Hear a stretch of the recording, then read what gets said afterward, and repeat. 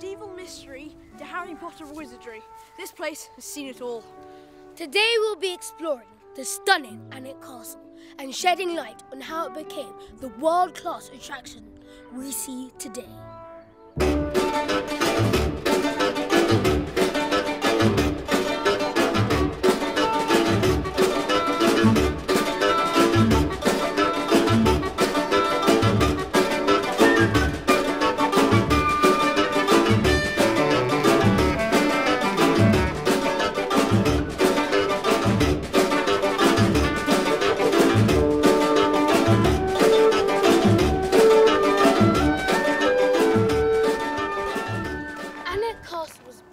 After the Battle of Alnwick, which took place in 1093.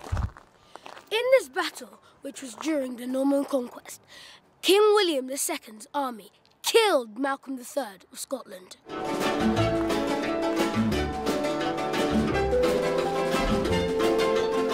Construction began on this magnificent monolith in 1096 when it was just a simple motte and bailey castle, though it would have looked something like this.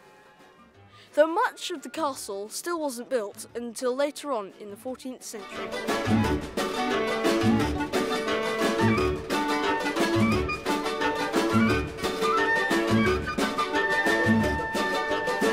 On the architectural front, the castle has a crossover style of the older motte and bailey and the newer concentric style.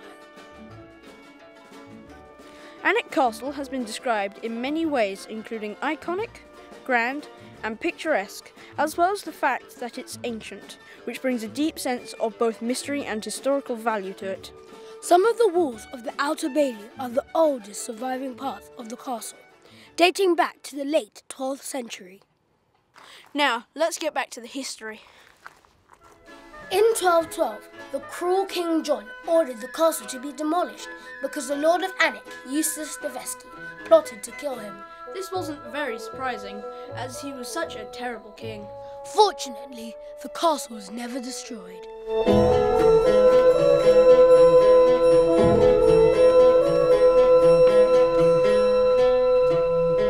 The important Percy family bought the castle in 1309.